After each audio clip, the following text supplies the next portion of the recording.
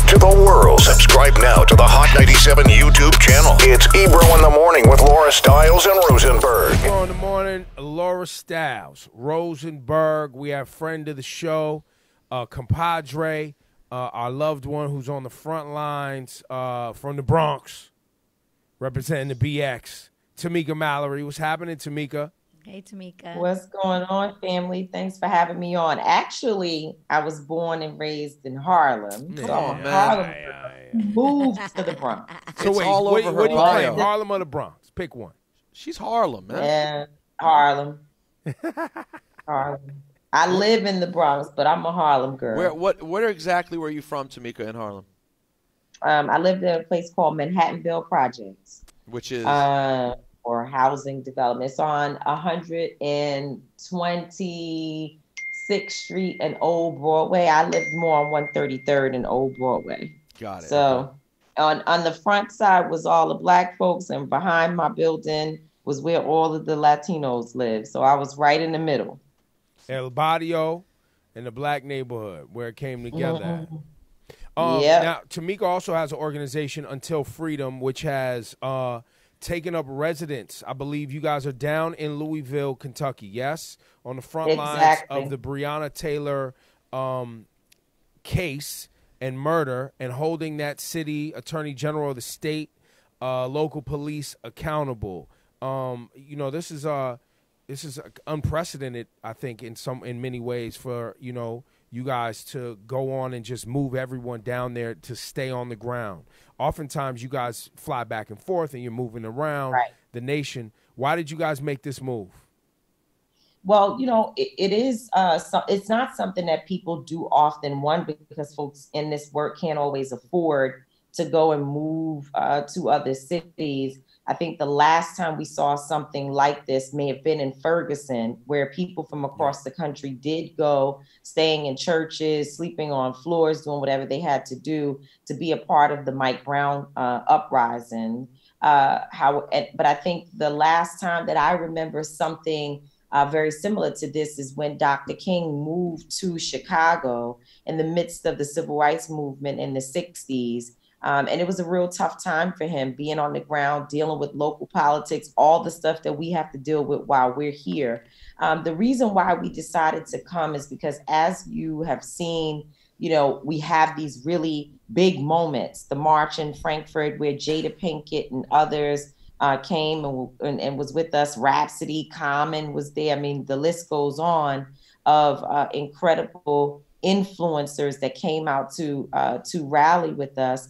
And then we left. And of course, the people here locally keep doing their thing. They've been on the streets for, many days. I think it's over 80 days now that they've been protesting and organizing around Breonna Taylor. But you wouldn't know about it because the media purposely ignores local leaders and local movements. And then we came back and we had the Louisville 87, which was a group of us that got arrested on Daniel Cameron, the attorney general, his lawn. And so that was another important moment where a mixture of local folks and people like Portia Williams and Yandy Smith Harris and YB Corday and Trey the Truth, and list goes on there too. Kenny Stills were arrested together, and that was another high moment. And then of course it goes back to the same thing where the local people are out here fighting like hell and not necessarily getting the attention that we sort of bring when we all do things together.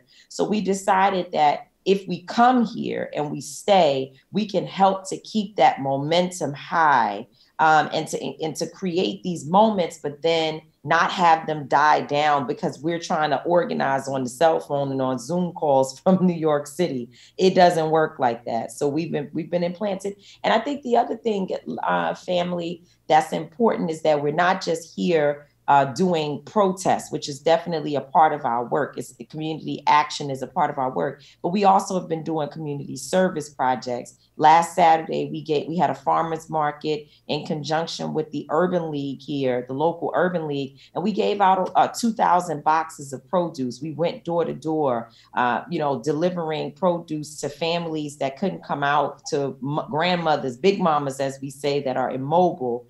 We've been meeting with local local community, having dinners and other events where we bring together local organizers, some who sit together all the time, some who don't, who are never at the table. And I feel like we have Snick at the table. We have Dr. King at the table. We've got all the different personalities in the movement coming together to meet. And so what we're doing is trying to build capacity and build movements across this country that are sustained and not take away from a community when we go into it, but to deposit, to bring with us. Well, and also to stabilize, right, and create Absolutely. a system that can maintain itself, and also is funded, also, right? Because that's the other part where you have people doing this work day in and day out. It requires resources to keep that energy. Absolutely. And, we always have to be careful when we talk about local communities, because it's important for people to know they were feeding folks already. They were doing a lot of this work on the ground here already. And I think we've been able to help by bringing additional resources. And look, we all know we get tired in New York City as a local person from New York, right? I'm a local New York activist. There are moments when we need the infusion of energy, people coming in and waking us up and helping us out. People get tired. And so, yes, we are trying to create a sustainable movement here. And ultimately our goal, because trust me, not everybody likes the fact that we're here, even some people who look like us. And we've had to have serious conversations in which we've said, we're here for Breonna Taylor and her family. They want us here. They work with us every day. They invited us to be here. And we've become an extension of their movement as well. And so we just have to all find space for one another. And the majority of people have been, really welcoming. But to your point about Tamika, just sorry to cut you off, but I wanted to focus on that because there's always some dissension, right? That always happens. And you've seen it. I've been a part of conversations around it and trying to navigate past it. When that happens, is that mostly driven by ego and fear of people thinking you're trying to take from them versus help uplift and support? I think you've got a few things. You've got, you definitely have ego, of course. We all have a little bit of it. Ebro, we all got a little bit of ego. That's right. Oh, you got bars now? You got bars? So, we all deal with that. There's also an issue with resources. And people feel like, how you come to my local community and then people are donating to you. And yet we need resources to be directed here locally. So what's going to happen with that dollar that someone gave you? Are you going to give 50 cents to this community? And we work on that. We give money to local groups. We ask funders we have a major proposal that we just sent to a funder, which includes the names of local groups that they can help. So we understand clearly that the resources have to be a flow through, and people will tell you that we have given some of the monies that was donated to us to this local community. We've done that across the country in Minneapolis and other places. So scarcity becomes a part of the conversation. Some folks, really just want to know that you actually care about this community and that you're not just using it for a photo op. So you have that as well. But then you got the COINTELPRO folks, who are people who are literally at the table to disrupt. So anytime someone tries to do something positive, they're going to start coming up with reasons why the people can't be trusted. Right.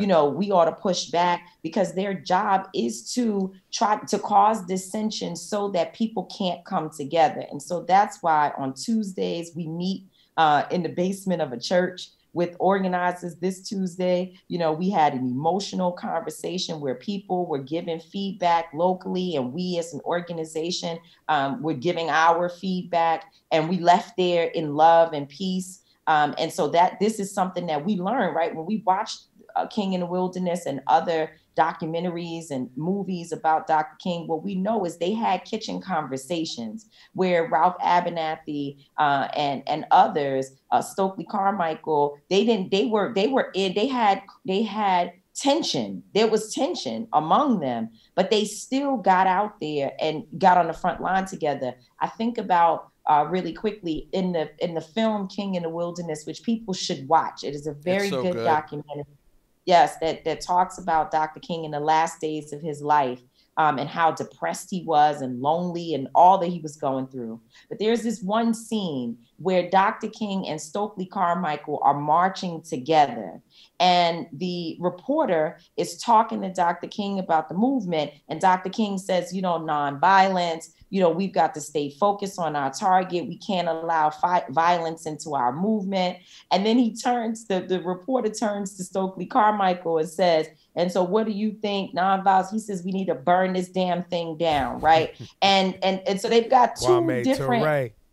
Yeah, that's right. They've got two different ideologies, but at the same time, they were at the same march, walking together towards a goal. And I think that's what we have to take our cue from that, because that is how they were able to actually get things like the Civil Rights Act passed, voting rights. That's how they did real things. They didn't always agree, but they knew that they were all needed. It was all necessary. So when Bill Clinton says something like, well, John Lewis, was somehow better than Kwame Ture, what made the movement and Black folks who understand the danger of what he was saying, what made people so upset is that you can't discredit any of our leaders. You can't discredit what the Black Panthers were doing, because they are needed. Just like you have InFact that is out here right now. These brothers and sisters are showing up, walking legislators who are under attack. I think they walked a Black woman who was under attack in one of these states. She was going to work, and they walked her to work with their own weapons, because there were white supremacists outside of the state house with their guns. That was and in so, Michigan. you can say, well, we don't want this to be a movement about weapons, but if other people have them, we need some too. We need protection as well. So and of course it doesn't mean anybody wants to see people kill one another, but we're being killed. And so that part of the movement, you might not see us out there. You will probably never see us out in our marches, armed and weapons. But I'm not going to take anything away from other organizations and individuals who may bear arms to be out there and handle things in their way. And we hope that all of it stays nonviolent. But I think that it's important for us to understand that we are not the ones creating the violence. The violence is being done towards us. So Right. that's what I would say. The tension is what it is, and we just been dealing with it, and we have to continue to do Can so. I don't think. Oh, sorry, Laura. I just don't think that people realize how, like, everything that you guys go through besides all the work that you do. Like, on your Twitter page, you share that since being in Louisville, helicopters, unmarked cars have been following you guys around, even at your homes. Like, I just don't understand how, because of everything, we've seen what these people are capable of. You know what I mean? How do you guys, I don't know how you guys handle that. Who protects you guys? How do you make sure that nothing's going to happen to you? Because we've seen you guys get arrested over and over and over again.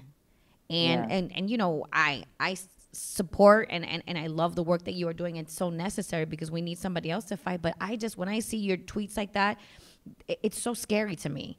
And I just, I commend you guys so much for staying strong. But who watches over you? Well, first of all, we have committed ourselves, understanding that our truth is death is possible, and that's death or harm is possible. That's the oath sort of you take with other individuals that you are out here with, right? And what makes Until Freedom incredible is that we've, particularly as the four co-founders, my son, Linda, and Angelo, together, the four of us, we've committed that we will die for one another like that. So in an instant, we give our lives to protect another one of our colleagues. And we have a bunch of other people who have joined us here in Kentucky that are from across the country. We have people from St. Louis, people who were on the ground during the Ferguson uprising. We have people, one of the women who was a leader in the George Floyd movement that we saw happening in Minneapolis. We have folks from Atlanta fighting for Rayshard Brooks and other cases there. And the list goes on of 25 leaders from across the country who have come together to take residency here in Kentucky. And we all understand, we understood when we came here that anything, this is Kentucky, right? Like anything can happen. This is not New York, which that doesn't mean that, things don't happen there, but we know where we are. We understand the history. So we've taken that oath, but we do have security.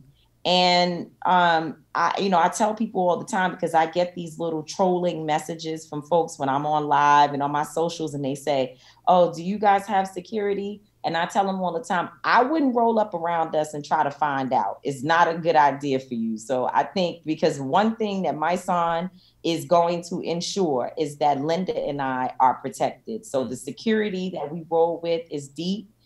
We can't protect from the officers or some whatever, some other force taking us out, blowing up our house. These things can happen, but we are well protected.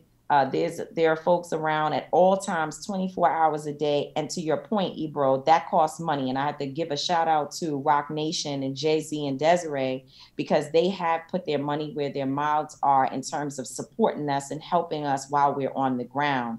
And one of the biggest things that Jay has said that he cares about is our security. And so he's very invested in making sure that we have people here with us all the time. So can I ask you a question about the goal here in Kentucky? Is it as simple as, if Daniel Cameron, the Attorney General, were willing to go after this properly, like that could do the job? Or is it more complex than that? And if that is the case, and I believe, Tamika, correct me if I'm wrong, there's a Democratic governor. Like, what is the problem here? Why can't this dude, Daniel Cameron, do the right thing? Is he just trying to kiss Trump's ass? Like, what is going on? And go deeper into the police union and the history of Louisville and that oppressive police department too. Right. So just to touch on the surface, Ebro, of the history, when you look at the police report, right, from this case, just this case, I won't even go into stuff I've learned about other cases here, just this case. The police report literally says, from that night where Breonna Taylor was killed, there were no injuries. How we're still trying to figure out how a police report could say no injuries when a woman's body was riddled with bullets, right? Right. There are a whole bunch of other things on the report. Then the way in which they got the no-knock warrant, which is at the center of how Breonna Taylor was killed, that there was a no-knock warrant, that the police lied to get Joshua James, to be exact, lied on the application to the judge by saying that there were drugs in Breonna Taylor's home, or that packages were being delivered to her home that were suspicious, in which the post office said they never reported such a thing. This was a lie that was made up in order to get the no-knock warrant, because they were on their fishing expedition and couldn't do real police work. They had to go terrorizing folks, trying to find the drugs that they claimed this other dude had. The reason why I bring those things up is because I think one of the reasons why those officers who killed Breonna Taylor were not fired immediately is because it would open up a can of worms about how they have been doing this over and over. This is not a new thing. This lying on the police report, filling out a report that just says, there's no injuries, that, going and lying to get applications. This is probably behavior that they participate in all the time. And so if you fire them, then you might have a situation where those officers in their own defense will turn around and say, hey, we've been doing this. Let me tell you about what Chief told me on X day. Let's pull back the onion and let's blow the whistle on how this operation has been, going forward for many, many, many years. Some of these folks have been officers a long, long time. So I think they have an issue where they're trying to figure out, how do we do what we know has to be done without blowing the whistle on an operation, a criminal operation that's been taking place in this city. So I think that's one. I think that's why the mayor and the police chief did not just go ahead and fire these officers. And if you notice, what instead happened is that the police chief, who was already talking about retiring, they made an announcement that he was resigning, which he actually he retired a little early. But why did he go? What was the reason that he went? Because you know what? Again, if you pull back the layers, he probably has been a part of the corruption within the LMPD. So now you talk about Daniel Cameron, who at this, has the responsibility, he has the case, he should be able to independently bring charges against these officers. He's a Trump Levin supporter. I mean, that's it. He stood on a stage and said that Rosenberg, he stood on the stage and said, he was at a Trump rally, he was speaking, and he said, we're going to make Kentucky Trump land. That was his words. So, this administration is supposed to be the law and order administration, where they're telling you, William Barr, who's the acting attorney general, he's actually stood before America and said, if people don't start respecting police officers, we may stop policing your communities. I mean, these folks are blatantly disrespectful. They're blatantly racist. And if Daniel Cameron wants to be in their good graces, he does not want to indict 4 officers in a high-profile case that everyone is watching, where he probably is getting major pushback because of, of whatever their theories are about why it's okay to kill a Black woman. That's my answer. Well, and then to go deeper, and this is something that I think, the issue in Alameda County Sheriff, Masai Ujiri, who was the general manager president of Toronto Raptors, who the story came out now, there's camera footage of him being pushed by the sheriff and him not exhibiting any aggression as he showed his pass after a championship game. I bring that up because in the media, a lot of these stories do not go as far as they need to, because media outlets oftentimes do not want to lose their access to politicians. They don't want to lose their access to the police department to get stories done and be in good graces with these institutions that have exhibited racism and racist behavior and oppressive behavior time and time again. But when you work for an outlet, so down there in Louisville, Kentucky, you have this attorney general who I would assume, Tamika, is probably not getting the pressure from the local media. And is not getting, and the police department, are they getting the pressure from the local media?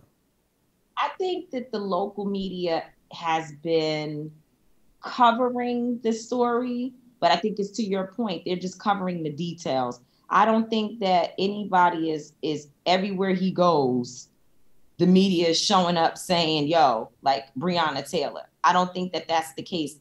I know that the governor has been pressed often. But Daniel Cameron, and you know what? The other thing is, it's COVID. So things are just not as you would expect. Like, we would more than likely be bird dogging him, where the media would be with us everywhere he goes, we would be there. But since people are at home Zooming, unless you sit outside his house all day long, you might not even be able to get an opportunity to speak to him. And so I think, it's a mixture. It's a mixture. Yeah. And so what can be done, essentially? All this work, time, effort, risk, money that you guys are putting in, what could happen in a perfect, obviously nothing's a perfect world at this point, but from here moving forward, what would be for Tamika Mallory, what would be the route that this could go to getting justice for Breonna Taylor's family? Yeah, I think we're getting closer, Rosenberg. I think something is about to happen.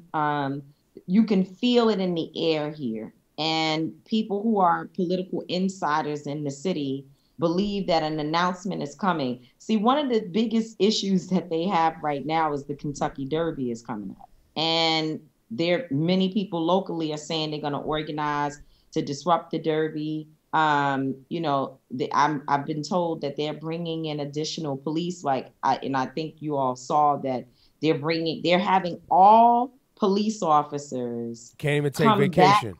All work day.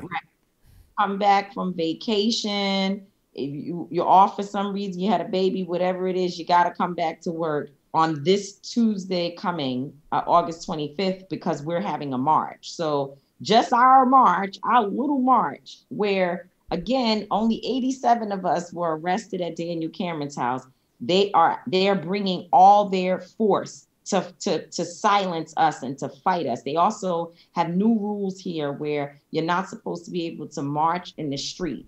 And so what we saw when we first got to town, the first 2 days we were here, we went out marching with the young people, and they were literally boxing around them, like officers parked all around, picking people off the street, like, arresting young folks who were out there who stepped off the sidewalk. Well, we were in the middle of the street, but, we were never on the sidewalk, but that was their thing.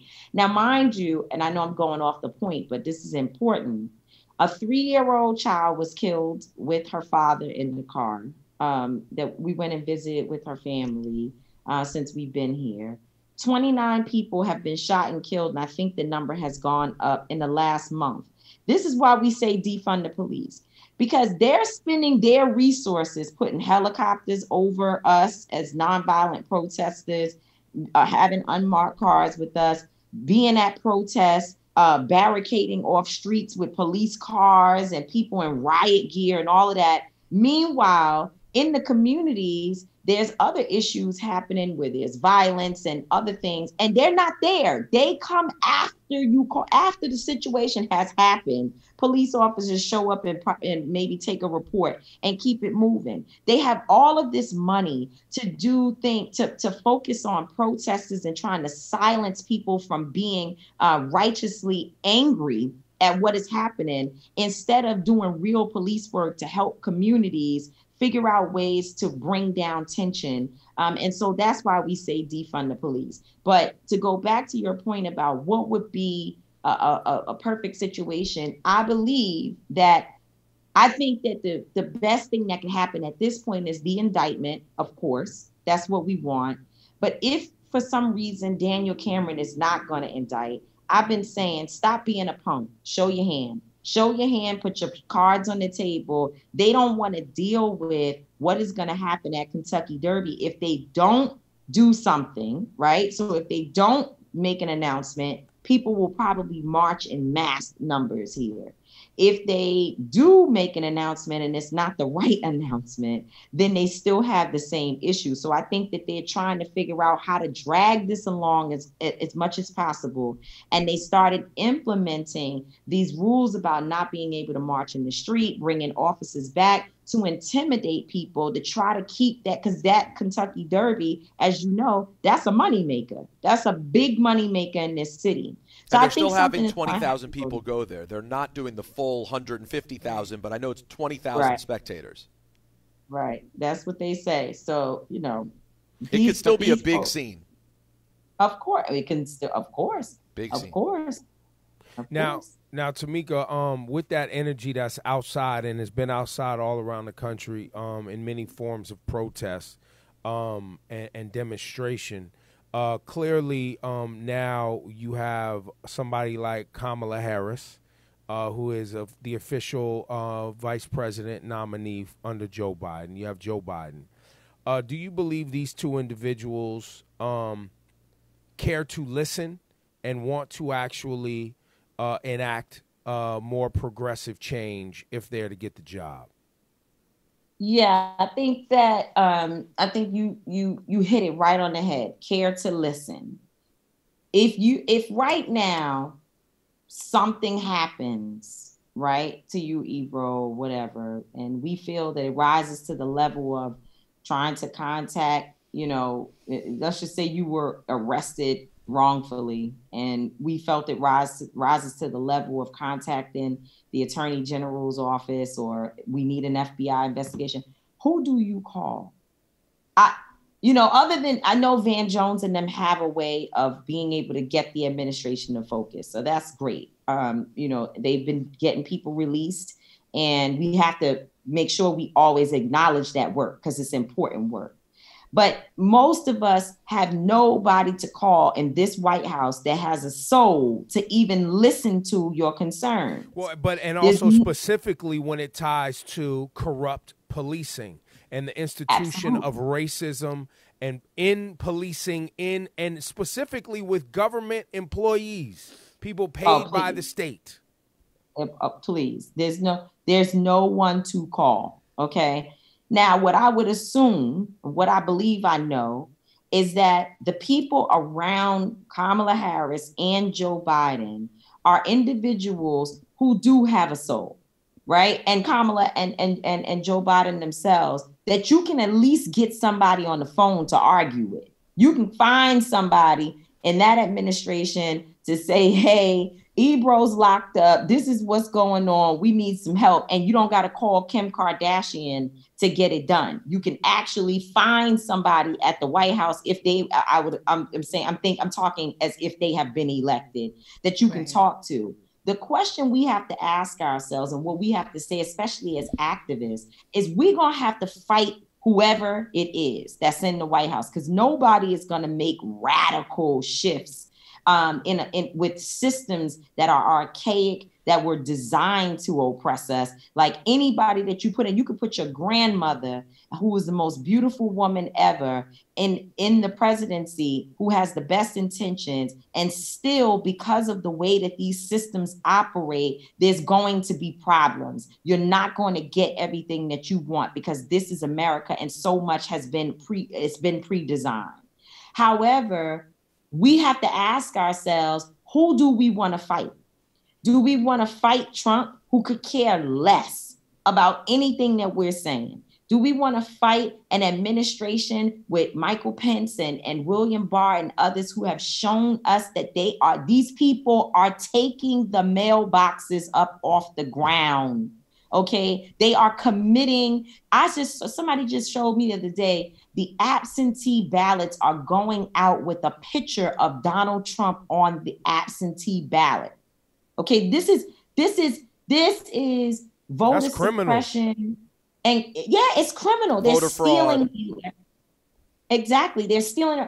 So do you want to fight them, who I believe are soulless individuals? Or would you, I just saw the other day that the couple that was on their lawn with their guns drawn on protesters in St. Louis, of which our friend who's with us here in Kentucky, Tory Russell, he led the Ferguson uprising.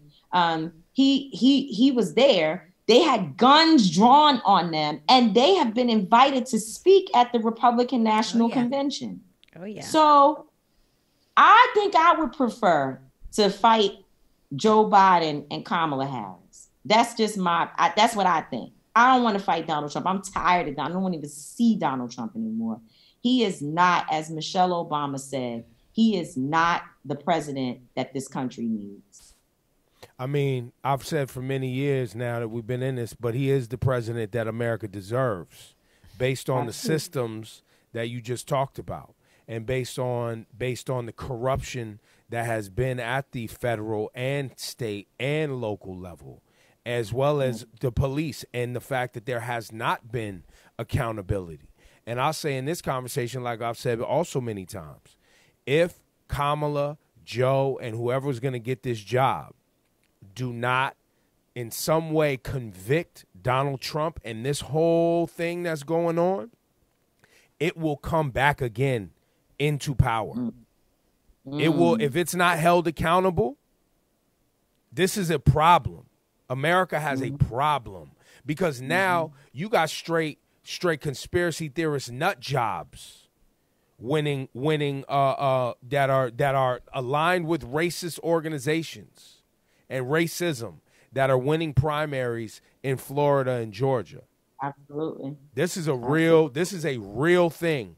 And if you want, and they're appointing judges left and right. Even in this pandemic, they have appointed judges across the country, federal judges. I'm like, yo, so there are a lot of Black men who say to me, well, it doesn't impact me. It doesn't matter who the president is. We still, going through, which is true. There's trauma no matter what. But I'm thinking to myself, let me show you where the rubber meets the road. Those courts, federal courts, that's where our people are going. Okay. Yep. Forget if you say Supreme Court is a different conversation, that doesn't impact me. I don't. Okay, cool. The federal courts is where our people go as they get felonies and go to jail for X amount of time for the same crimes that are being committed by people from white folks. And they end up doing more time. Our people have more felonies. And then, of course, the laws are written where felons can't do this, and this. I mean, there's a campaign Carmen Perez and Jay Jordan in California working on a campaign called Time Done, where Jay speaks of all the restrictions that convicted felons have just in the state of California. You can't be a dog walker. You can't have your license to be a barber. I mean, these things, so it's all connected. If you feel like the system is oppressing you, and yet they're putting federal judges in place that can give you a felony, and then that felony is backed up by the system, well, then, when you try to go back to society and get your life together, you're dealing with the oppression that starts with the same judge that gave you the felony in the first place. I mean, this is real serious stuff. And so this is not the time, y'all. I'm saying this to the audience. I'm saying this to all of us who may feel like they want to play around with Kanye West right now. People who, this is not the time. We have a serious problem, as you said, Ebro, and we have to get our people organized, because guess what? As they do this whole thing with the post office, defunding the post office and trying to stop mail-in ballots, and as we are dealing with COVID, we have to remember, this is really, really important, that the population impacted by COVID for us, for Black folks, where we know it has been, and Latino people, where we know that it has disproportionately impacted us, that is the most committed voting bloc of the Democratic Party. These older folks who get together from senior centers and get on their vans and they get out there, those are the ones that you can depend on. And right now, they are being disenfranchised, and voter suppression is hurting that population because they are afraid to go to in large crowds. They cannot really come out of their homes. They're not going to stand on lines all day. Where in Kentucky, where I am right now, in the last primary election, you had a situation happen here where they closed down all the polling places and left one open that had to cover 600,000 people. And of course, a lot of that number were Black folks. And there's video online. Don't listen to me. Check it yourself. Where you see people outside banging on the doors, trying to get in. Because they closed the doors and they had people waiting in the cars for hours. Exactly. So Michelle Obama said, bring your dinner, your lunch, your snack, everything with you, and be prepared to stay online for all day and night if you have to, because we have to vote. But some of our elderly people are not going to be able to do that. And those are the people that the Democratic Party has been depending on.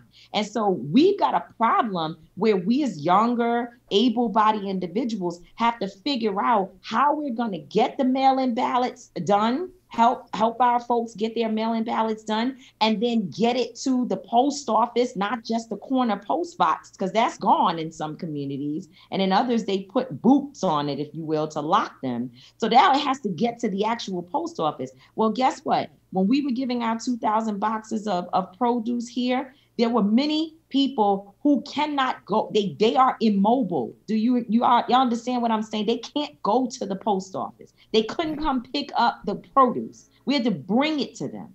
So there's real work to be done. So we can sit around and talk and have folks debating Kanye, debating this, debating that, and lose this election. And as Michelle Obama said, I think her speech was the best of all of it. Me too. As she said, if you think it can't get worse, it can. It can. Tamika Mallory, ladies and gentlemen. Next, I believe it's next Tuesday, Day of Action, Good Trouble Tuesday, gathering at South Central Park out there in Louisville. All hands on deck for that next Tuesday. Yeah, what? and it actually is the end of something called BreonnaCon, where we're focused on Breonna's law, banning no-knock warrants across the entire state of Kentucky. It's been done in Louisville at Couture from the ACLU and Representative Attica Scott and so many people. I have to always make sure that, we mention the people who've done the work here locally. They were able to get no-knock warrants banned just in Louisville, and now they're working on Kentucky. But it also has been introduced in, I think, Pennsylvania yesterday. Virginia is looking to ban no-knock warrants. I know folks in Georgia are trying, they did do some version of it, and they're looking to ensure that no-knock warrants is no more thing there. So this BreonnaCon is going to focus on bringing attention to Breonna's law. We have policy panels. Trayvon Martin mother's going to be here. George Floyd's family will be here, standing with the family of Breonna Taylor, of course, Ben Crump, and the list goes on of people who are flying in. There's empowerment events. Gandhi Smith Harris and Portia will be down here. Trey the Truth and my son and Rhapsody will be doing a concert for young folks at what we're calling a BBQ, where we're honoring all the fallen victims. And then, of course, on Tuesday we're going to march, and that's the thing that the police are really concerned about. So just like they have all hands on deck, we need to have all hands on deck. And people who are in the Louisville area, anywhere in the surrounding cities, we ask that you step outside of your fears and your comfort zones and get here and stand with us. Don't leave us out here alone. Do you guys, Until Freedom, if people want to donate to your org so that you guys can help distribute resources down there in Louisville locally, how do we go about doing that? You can go to untilfreedom.com. That's untilfreedom.com. A lot of folks like to give on Cash App, so we're $ Until Freedom. Of course, Venmo, we're at Until Freedom. But we prefer that people go to the website and give directly through our site at untilfreedom.com. It's safer, it's more secure. Tamika, thank you for joining us today. And it's great to see you. And always let us know any way we can continue to support. Thank you. We love y'all so much and appreciate everything. You guys are the fighting radio people. We hear y'all debating and bringing issues to the forefront. So thank you so much for the support and the love. And Ebro, I got to hit you later because I need help getting to Washington, D.C. with all of these people for the March on Washington. Yeah, let's talk about it. All right. Thanks, love Tamika. y'all. Thank you. you. Bye.